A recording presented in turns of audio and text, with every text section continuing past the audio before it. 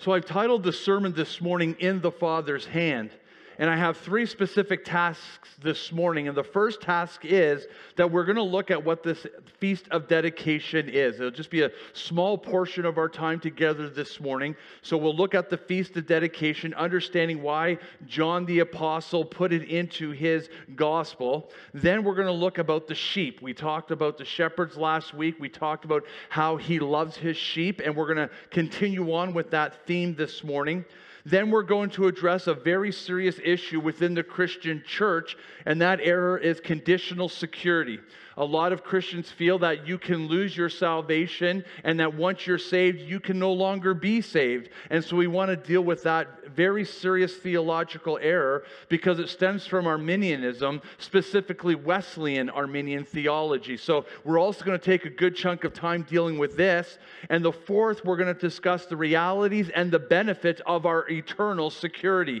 I do not like the term once saved, always saved. I just like the term that Jesus saves, and that's all there is to it. And if anybody's got a problem with it, they need to take it up with the Word of God. We don't need fancy titles to put on this wonderful truth. And so we're not going to be able to go through every single verse this morning. I'm going to do exactly what I did last week. I'm just going to focus in on the major issues that we can take. We can hold on to them, put them in our pocket, and when we leave here this morning, we will be better equipped as believers, and we will be more in love with our Savior. So let's just look at the first issue, and that is the Feast of Dedication. So again, when you look at your scriptures in John chapter 10, verse 22, it says, at that time of the feast of the dedication took place at Jerusalem, then 23, it was winter, and Jesus was walking in the temple in the portico of Solomon. Now, it's important that John put this in here. It's important that the Holy Spirit inspired the apostle to make sure that the Feast of Dedication was here. But what type of Feast of Dedication was this? Well, it was actually the 8th day winter festival, also known as the Feast of Maccabees. It was a feast to basically celebrate the victory that the Jewish people had at a certain point in their history. Today, we call this Hanukkah, or the Festival of Lights.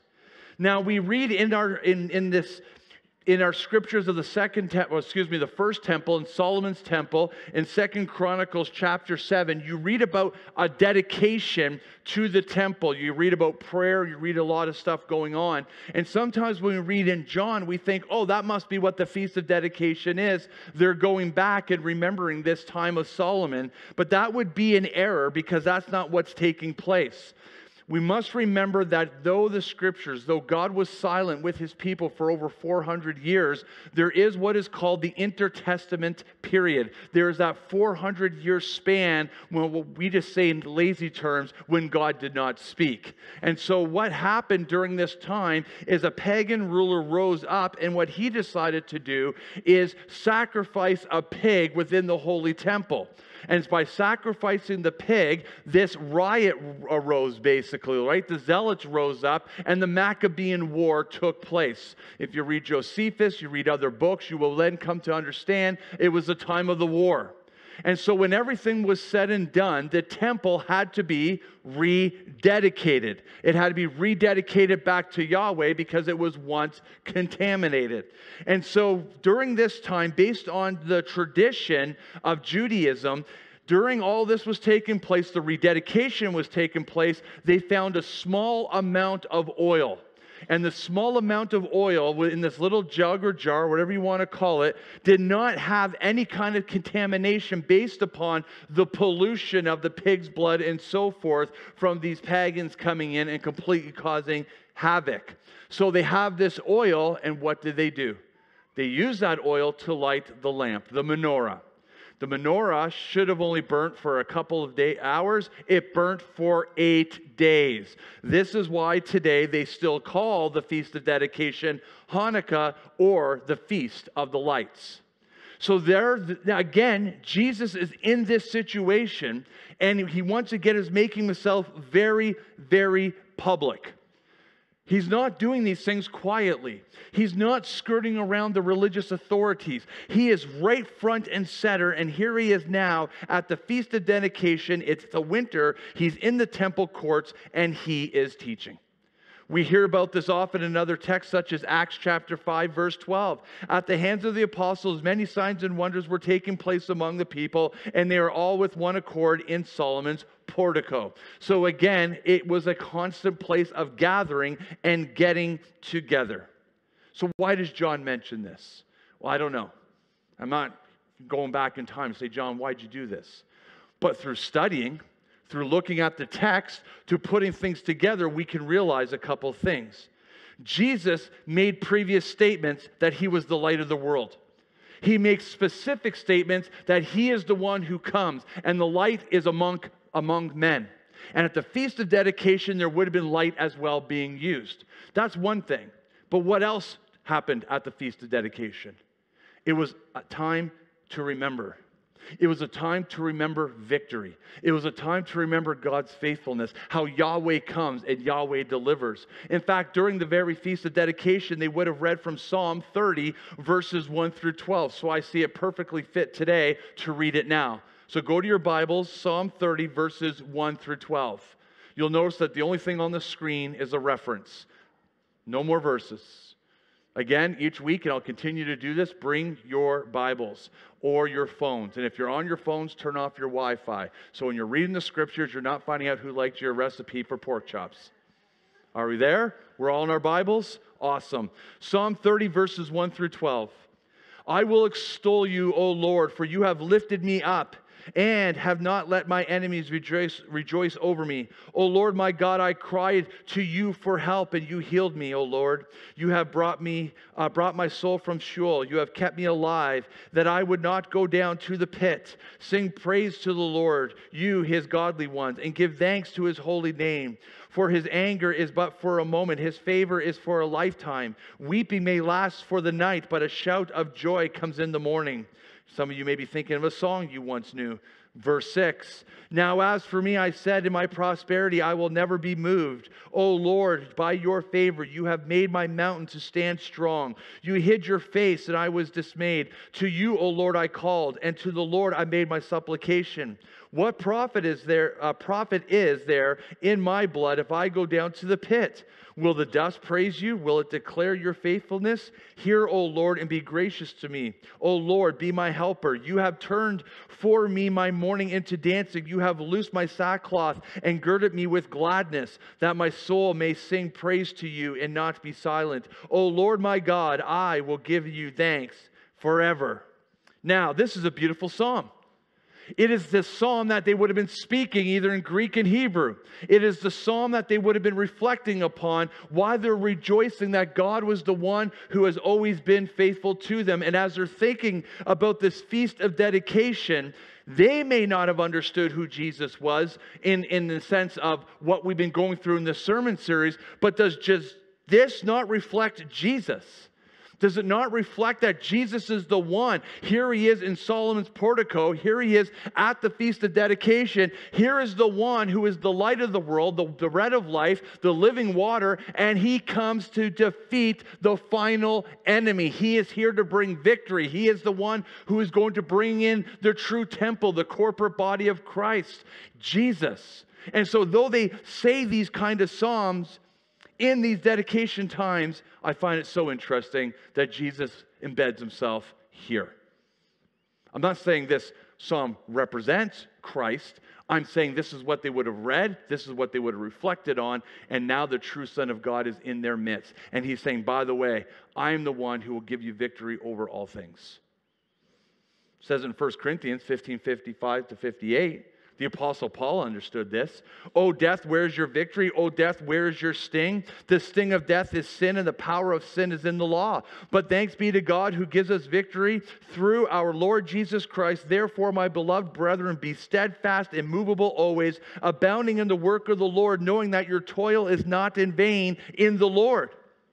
And so now, we have all been tainted by our previous lifestyle. We have all been tainted by false gods and false worship. We have all been polluted. But Christ is the true victory, the true one who brings life, which he has been expressing over and over and over again, standing in Solomon's portico. It is a beautiful thing.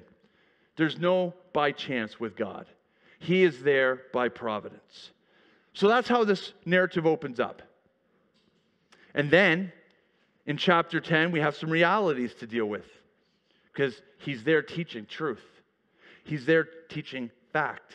He is there telling his people that he is the way to victory. But the people don't care. What do they want? An earthly king. They want a Messiah that will defeat Rome. They want a Messiah that's going to finally wipe them out and go back to the good old days. And do you not think for a moment, while they're all there having the Feast of Dedication, realizing the victory of the Maccabean War that brought this to the temple, that if this guy is truly the Jesus, then why doesn't he rise up and just completely annihilate the enemies the way it was once done? They couldn't understand.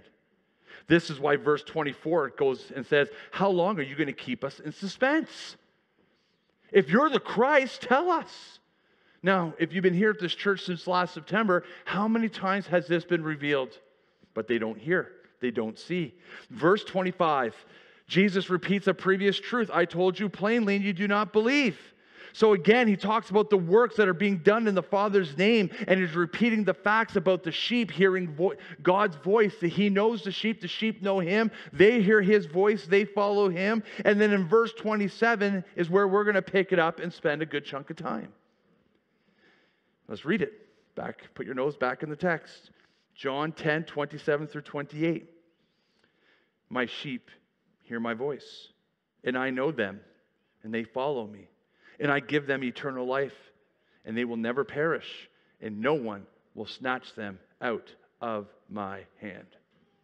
Now that's interesting, because if people believe in conditional security, which is going to jump in eventually here, how then are they able to make an assumption or declare that they have the power or the ability to contradict the very words of Jesus Christ? We'll get back to that. But the sheep hear the voice. So perhaps it's good to introduce a second point at this time. Sheep are students. We need to talk about this before I go any further. Sheep are students. His sheep are his possession. The sheep are those the Father has given the Son. They are redeemed by grace through that precious blood of Jesus Christ. A sheep is not a sheep just because they call themselves a sheep. A sheep is not a sheep based off personal merit or your own works or your own way to somehow master a religion so that you can work yourself to God. That is not what a sheep is. A sheep is livestock. A sheep is possession. A sheep belongs to the shepherd.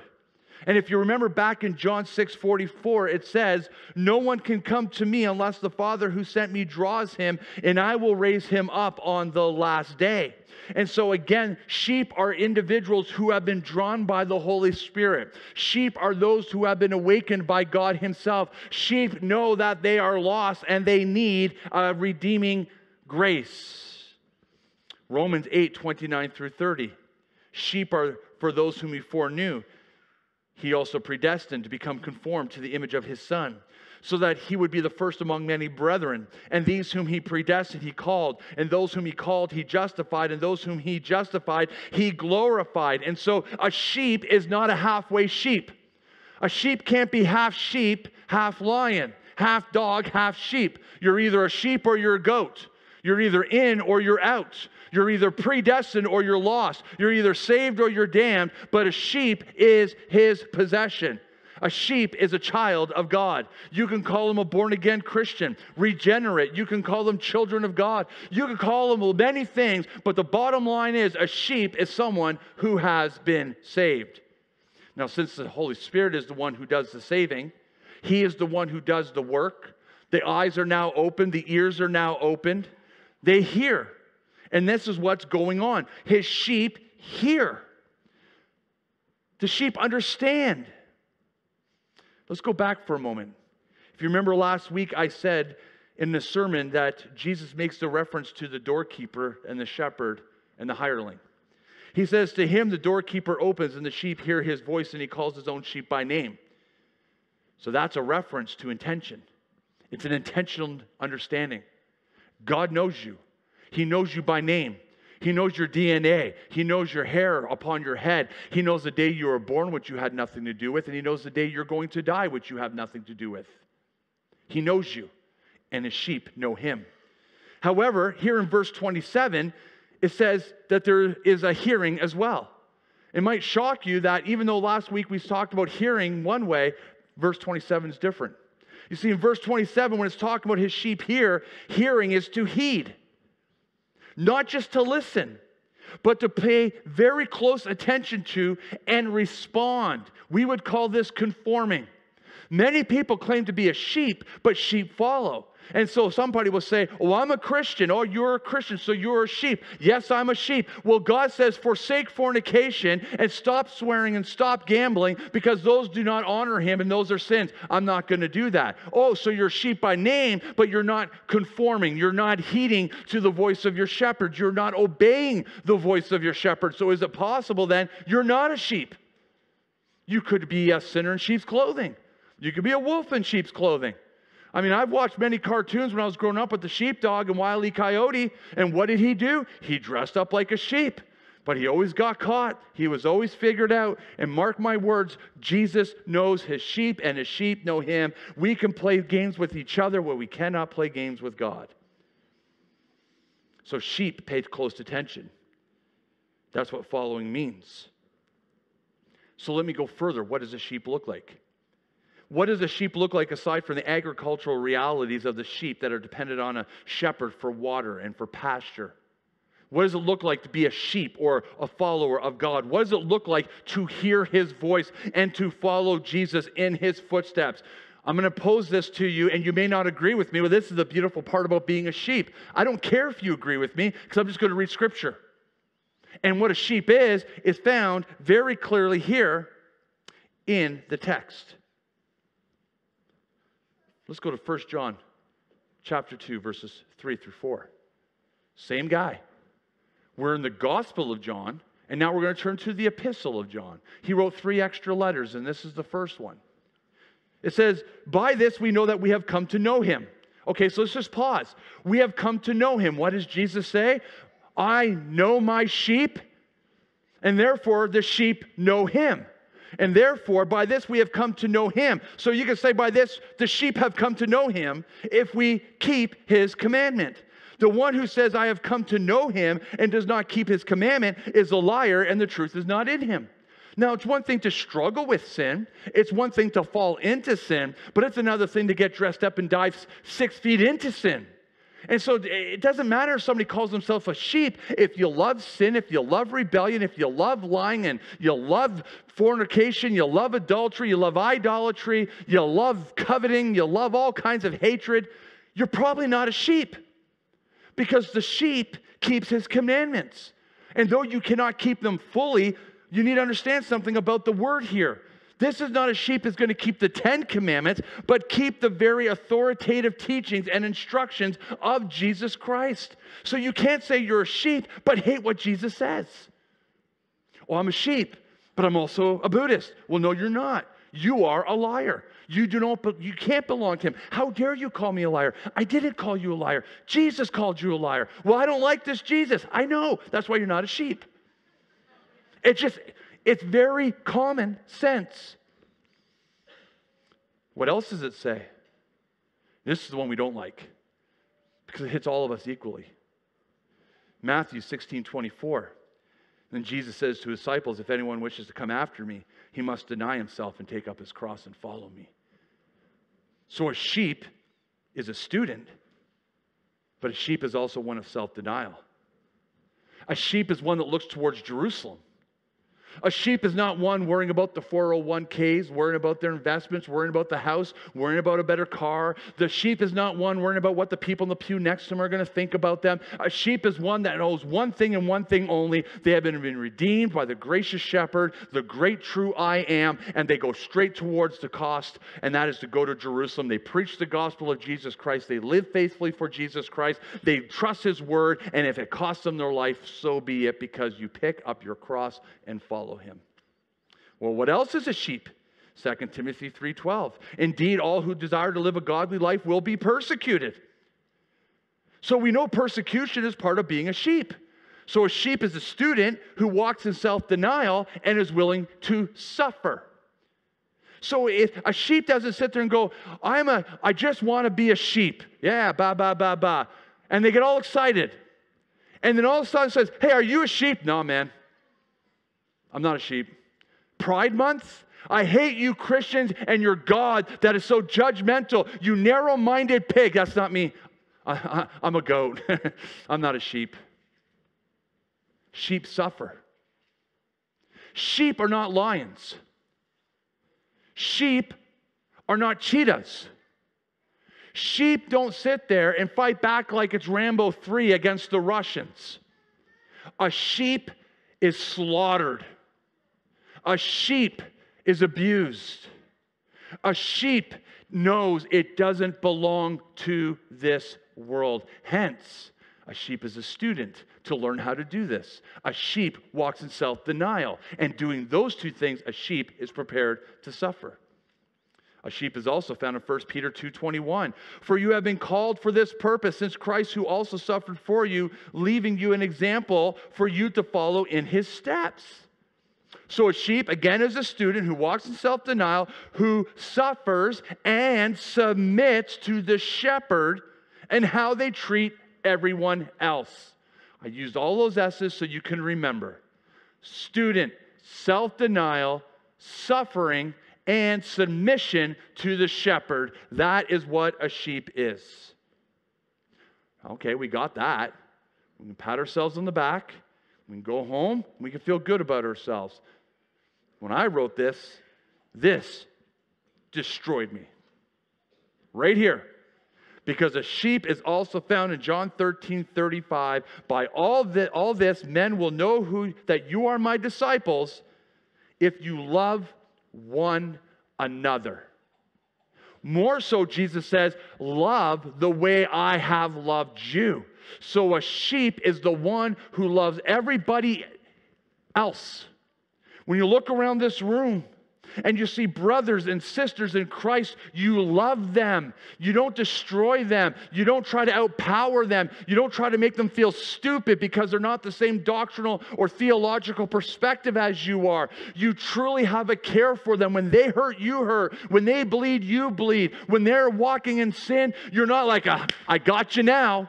Your heart is just wretched, completely broken, because a sheep knows that we've been given the greatest shepherd. When you see another sheep fall, you're like, how could you do this? How could you walk away from such love and grace and mercy and compassion and kindness? So sheep follow, and following means to present themselves as a holy sacrifice. Romans 12, verses 1 through 2. Therefore, I urge you, brethren, by the mercies of God, to present your bodies as a living and holy sacrifice, acceptable to God, which is your spiritual service of worship. And do not be conformed to this world, but be transformed by the renewing of your mind, so that you may prove what the will of God is, which is good and acceptable and perfect. So many sheep are like, you know what? Don't judge me.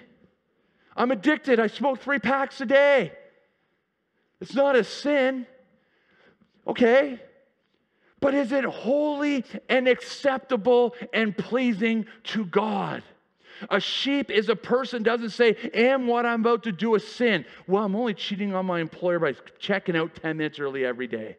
After 5 days, I get 50 minutes. I get an extra hour pay. What's the big deal? It's not really a sin. But a sheep follows the shepherd, and they walk in such a way that they treat their bodies, they treat their tongues, their minds, they treat their possessions, they treat their conversations as things that are holy and acceptable to a living God, because it says in the word, you be holy for I am holy.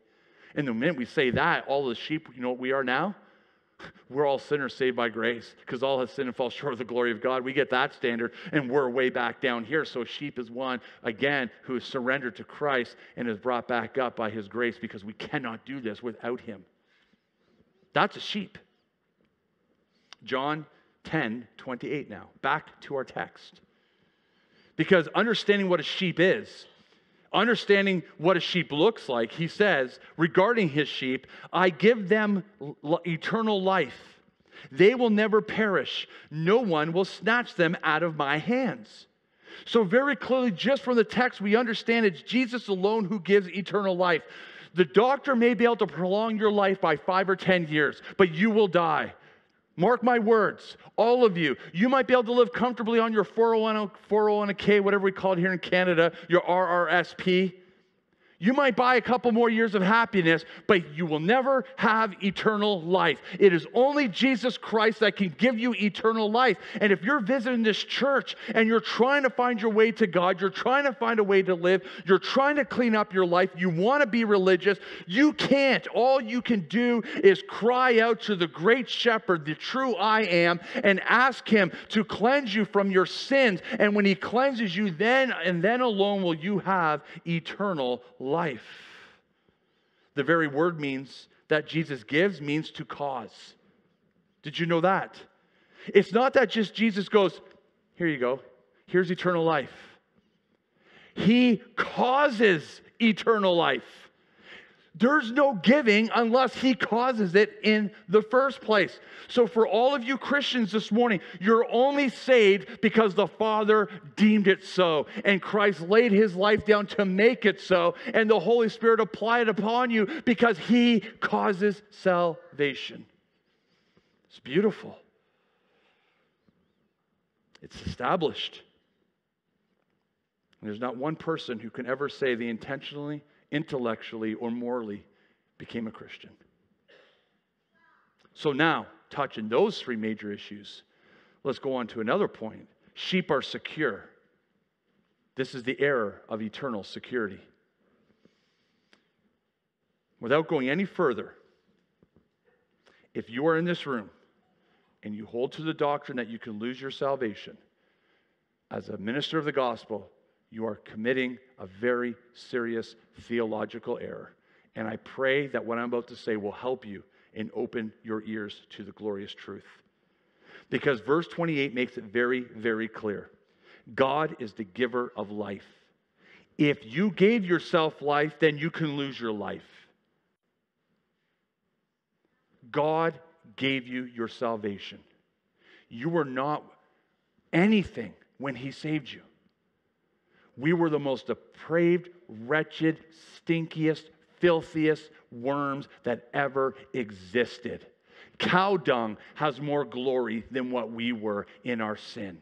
And he saved you in that state. What makes us believe that for anything we do after that point, all of a sudden he's going to say, I didn't see that one coming, you're finished. Hold on to that. I want to examine three specific arguments. I'm going to go as fast as I can. One of the major common arguments regarding people who think that our eternal salvation is conditional, they use John 6:66. I know, don't get carried away with numbers like, oh man, numbers. There's 3 6s up there. This must be from the devil. No, it's Holy Scripture. In part of the teaching, this one verse says, as a result of the many of his disciples withdrew and were no longer walking with him anymore. I have heard those say you can lose your salvation based upon this verse. Hey, excuse me, one of you brothers throw that AC on up there? Can you double check that? Because I'm down like probably 15 pounds here. Thank you. I'm sure the people in the pews appreciate it too. So as a result of this, many of his disciples withdrew and were not walking with him anymore.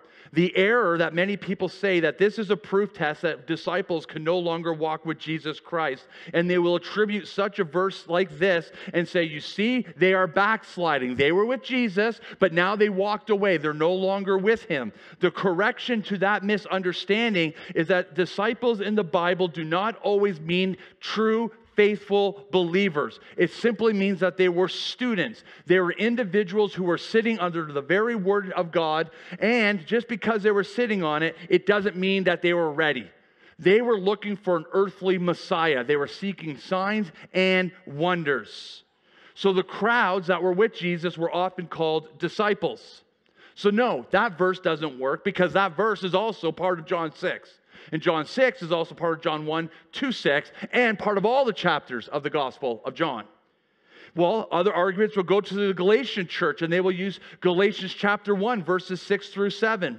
I am amazed that you are so quickly deserting him who called you by the grace of Christ for a different gospel, which is really not another. Only there are some who disturb you and want to distort the gospel of Christ.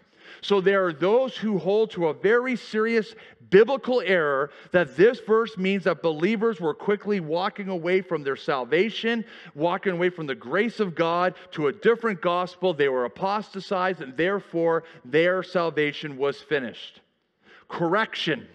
We must understand that the ancient use of the Apostle Paul used rhetorical argument all the time. Rhetoric is constant within Romans, within 1st and 2nd Corinthians, and Galatians, and so forth. The Apostle Paul is making a strong point here. Yes, there was some apostatizing taking place. There was some false teaching that was rising up and legalism going in. But Paul will never have theology that would go against Jesus Christ. So though the Apostle Paul is reproving the Galatian church, though he is rebuking this church, he is not rejecting this church. Big difference. There is rebuking, there is reproving, but he is not rejecting. God does not reject all of us when we get it wrong. Many people have gotten it wrong. We have all made serious errors in our theology when we're first starting off. And God does not simply say, you're done. Praise God to that. So we can hold on to this.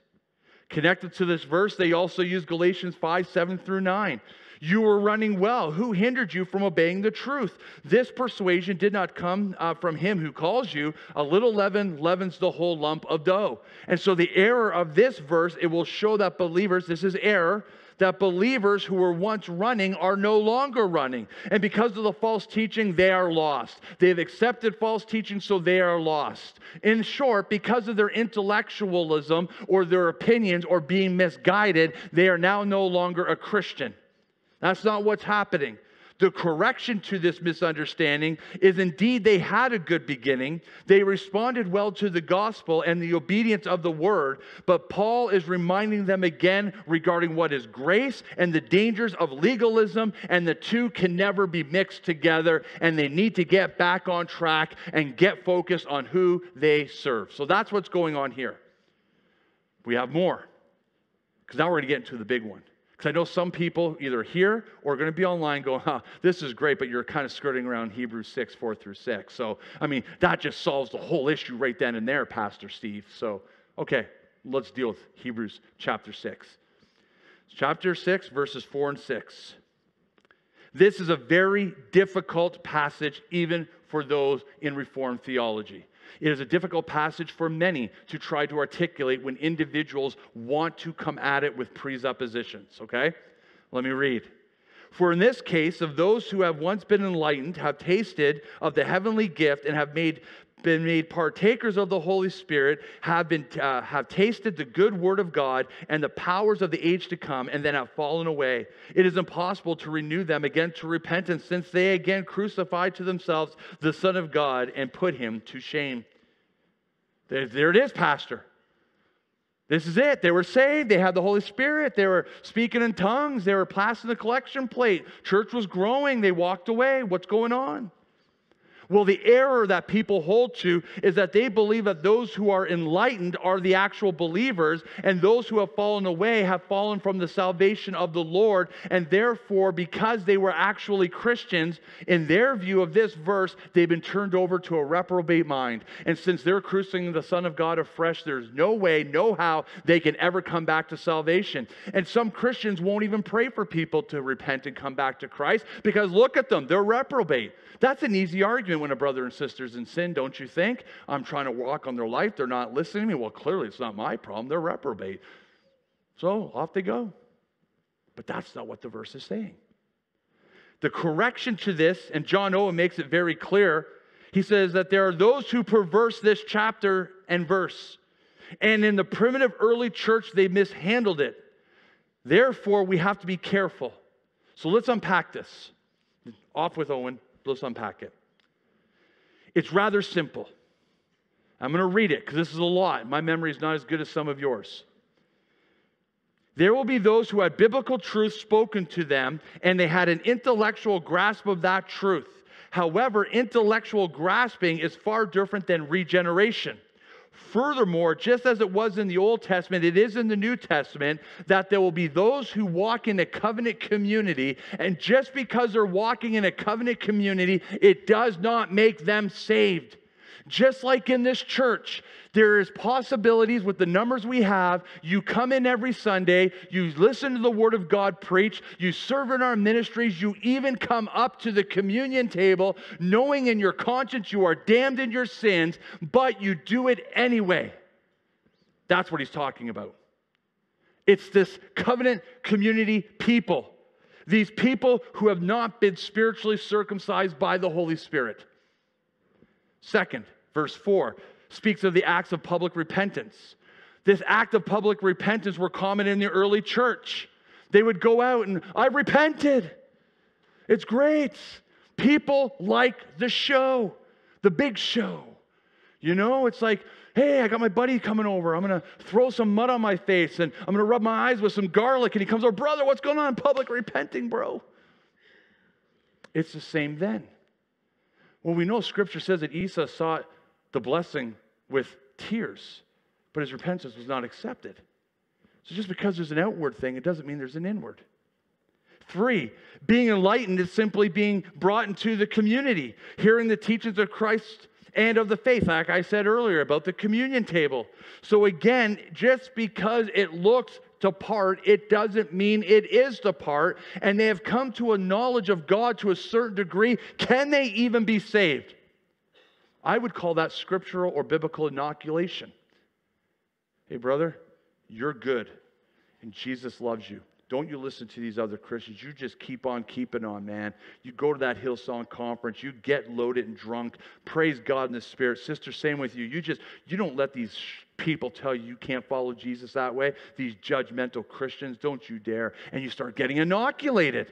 And then all of a sudden you meet that one brother or sister. It's like, hey, the Word of God says, like, don't you judge me. Jesus loves me for just how I am. He loves me unconditionally.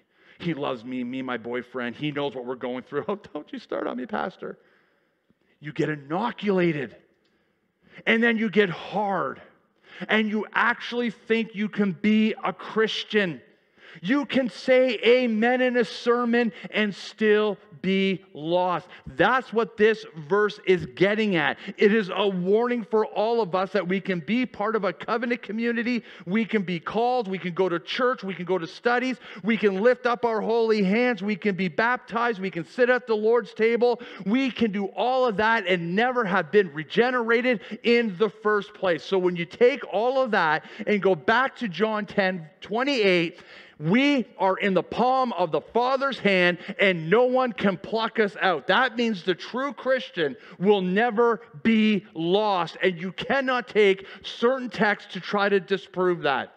He is the great shepherd. He is the one who takes us and keeps us. And when it says that no one will snatch them out of my Father's hand, he even then goes on with how he does it.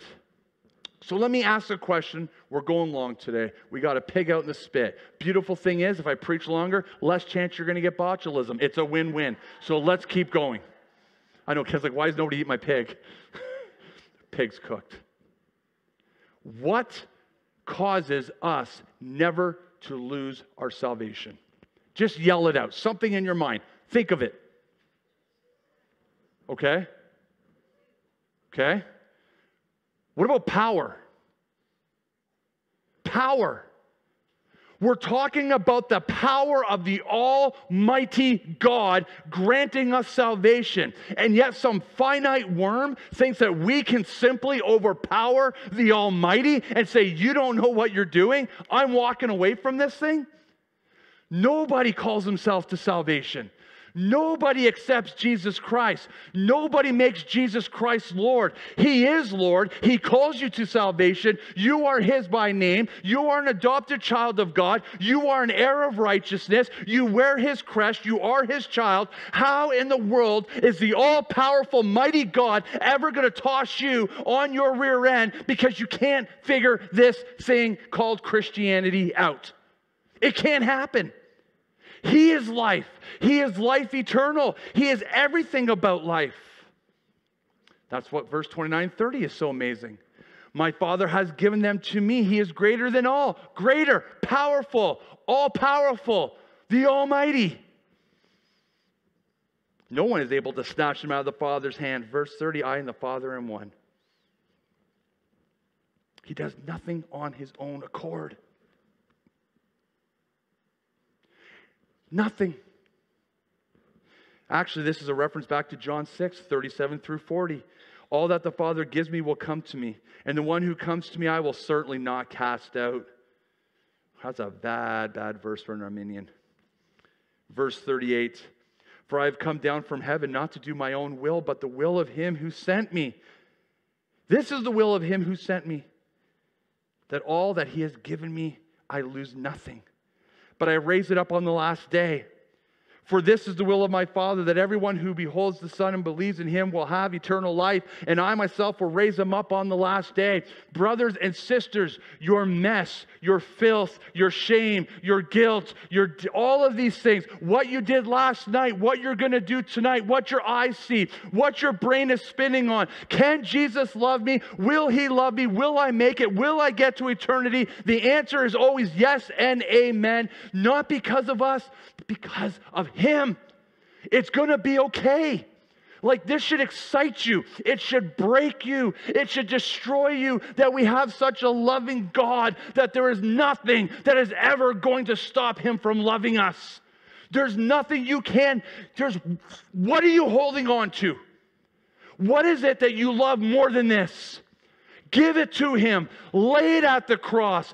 Confess your sins. Cry out to him. The pride and it's so disgusting. Just give it to him.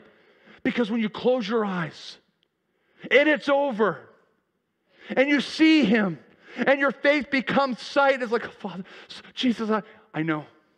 Oh, Lord, I know. But I know. I know. But I get to come, yes. Forever? Yes. But I doubted. I know. It's all done. It's gone. Do you feel the weight of this right now? Do you not feel that? It is gone. So why are we walking around fighting with each other, destroying each other, killing each other, judging each other? He does not keep a record of wrong.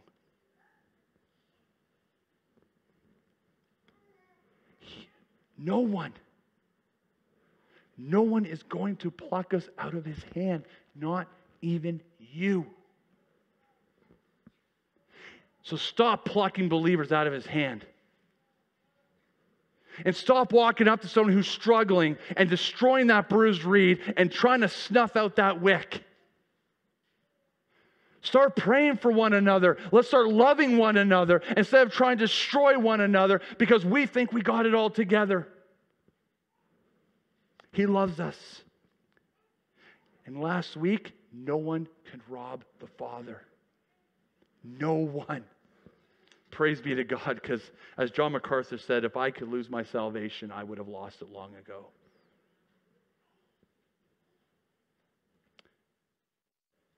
I covered a lot in my last page, so I don't need to go there. But let me just give you 3 quick points to take home. The first one is that we cannot play games with God. We can't. Everyone here this morning has a conscience. Con means with, science means knowledge. You were born with knowledge. You know the difference between right and wrong. And so I pray that you have seen the glorious shepherd and that this is the day that you finally confess your sin. Confess it. All of us here need to confess something. And if you're not saved in this room and you know who you are because your conscience, you're with knowledge of your mind, you know who you are.